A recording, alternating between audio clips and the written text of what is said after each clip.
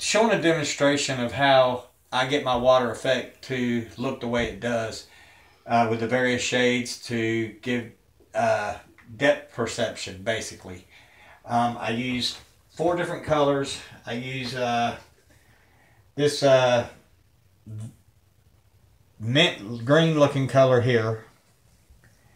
These are Liquitex acrylic colors that you can use.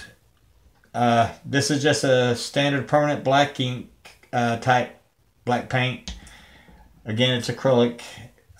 This is a cerulean blue acrylic paint. And that also is Liquitex. And this is a fine touch acrylic paint. This is a dark ultramarine blue. I take these 4 colors, I just squirt them out on a piece of plastic, cardboard, whatever. And you don't have to be an art student. You ain't got to be an artist. You don't have to be a professional painter. If you can dab, you can do this. Basically, you just take the colors, you get them in your brush, and you just go to dabbing. It looks funny to start with because you got different colors on top of one another, but you keep dabbing and it starts to blend.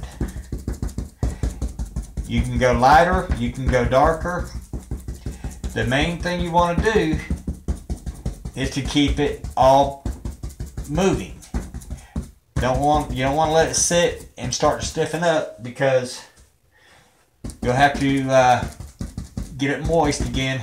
You can do that using water, or a squirt bottle with some water works really good to do like a mist on it.